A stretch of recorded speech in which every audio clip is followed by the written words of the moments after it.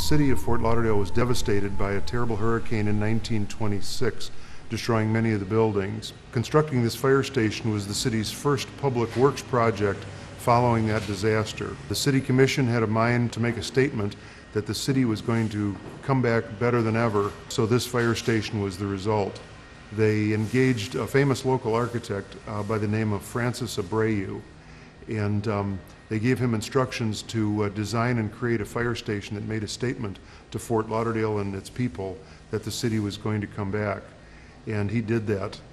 He designed a fire station with a rotunda. On the outside of the windows are unique architectural eyebrow treatments inside the building. It features wood beam ceilings, a fireplace, inlaid tile floors, and a variety of chandeliers and other very interesting architectural features. Station 3 went in service as a Fort Lauderdale fire station in 1926.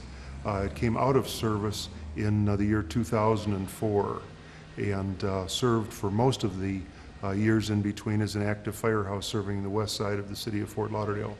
I was stationed here in the early 1980s up through the early 90s. I was here as a firefighter, a driver, a lieutenant, and spent a lot of time in and out of the station when it was in active service. It wasn't brought to my attention until approximately January of 2004 that perhaps something unusual was taking place here at the firehouse.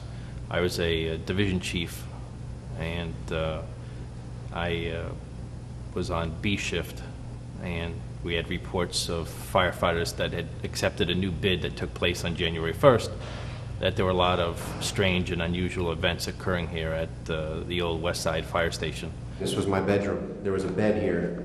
I was facing that way, laying on my side, facing out towards the day room. We all went to sleep. I was laying there, all the lights were out, everybody was sleeping in their bunks rooms, straight down the hallway here. I was laying there, all of a sudden the lights pop on. So I get up, I go out there, and the light switch had actually come on.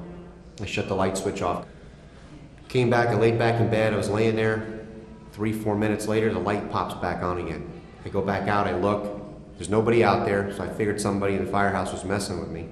I go into all the bedrooms, everybody was sleeping, everybody was already there. Went back out, I shut the light back off, came back into bed and laid towards the wall this time. I didn't want to upset him anymore. We have a PA system that you could go into the kitchen, and if you keyed it up, you could basically call everybody for chow or if there was a call or whatever. And then during the night, at different times through the night, it would key itself up. And it had a button on it that you had to click. So that would happen where it keyed itself up. I was getting ready to go to bed. My partner had already settled down that night and was sleeping.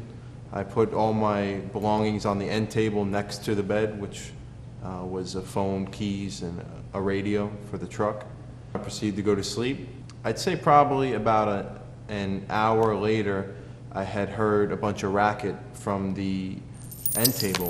I thought somebody was just messing with me and moving all my stuff. I turned the light on and everything was all over the place. The keys were on the ground, the radio, everything had fallen off. And I looked at my partner, I got up and she was sound asleep. Where I actually physically woke her up, and you could tell it wasn't a joke, it was, something had happened. We had several reports with the TV where either the image of the ghost was reflected in the television screen itself, or was seen as a more of a reflection.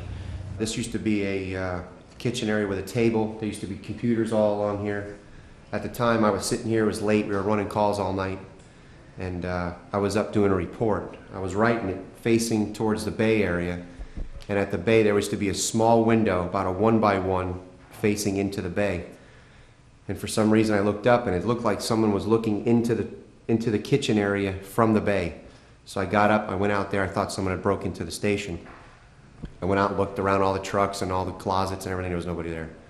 A lot of times we'd go out on a call and there would be one light on, which was the one right by the nightstand by the door, and then you'd come in and every single light in the station would be on. Or vice versa, you'd leave and every single light in the station, when you came back, every single light would be off. Picking up on these stories, I started to do a little investigation, and I didn't tell anyone about what I had found, but that there was a firefighter by the name of Robert Leland Knight, 28 years old, with 11 days on the job, that was killed either on December 26th or December 27th, 1940. He was electrocuted when stepping off the back of a truck. He stepped into a pool of water that had been charged with a down line. It was a freak winter storm. They had responded to a fire out on West Broward Boulevard in the area of Broward and I-95, where he stepped off the back of the truck. Unfortunately, they didn't have rubber boots for him that would fit his big feet at the time, and when he stepped off, he was electrocuted. Having the rubber boots might have saved his life, but in any case, he was electrocuted with 11 days on the job. And the information that we uncovered is that he had responded to that fire from this firehouse. The story at the station that you would tell the new guys about the ghost, and then you'd try and have a little fun with them. And there was one time me and the other guy on rescue were in the bunk, and I was sitting there giving the heat because they had told me that he's very phobic. So I'm like, oh, firefighter night, this place is haunted, and then all, lights will go on, lights will go off, and I was just having a good time with him. And about 10 minutes later, all of a sudden, the fan in the room went on and the lights in the room went on.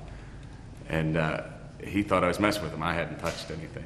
I have no doubt that the personnel that have told me and others of their events and the occurrences here at the fire station, I have no doubt that they're telling the truth. This is a large cross-section of firefighters, male, female, African American, you name it, they've seen it. And they all had a similar story, similar occurrences over probably a 4 or 5 month period when that began, sometime around January of '04. And to my knowledge, they continue to this day with personnel that have been working in and around the museum to get it ready as an educational and museum. As we were cleaning, we noticed something go by the window. It was fairly transparent, and of course we had heard that there was supposedly something spiritual going on here because of a fireman that had passed away early on. And we just kind of attributed it to, well, it's just one of those things. The next day or the day after, we were back cleaning another area along the main corridor back to the bedrooms. And the front door on the museum is rather massive. It's a very large, solid wooden door that is always kept locked. And as we cleaned the area in the hallway, the door opens and slams. We knew it was locked because we had just finished cleaning the rotunda area and had made sure that the door was locked. So within a matter of minutes, it had been unlocked, not by my associate or myself, opened and closed and remained unlocked. If there is something going on, that was the most logical choice, that it would be firefighter night. As I said, nothing bad has ever happened, so that pretty much falls into the right category of a firefighter. You're typically never a believer until you actually have something happen to you.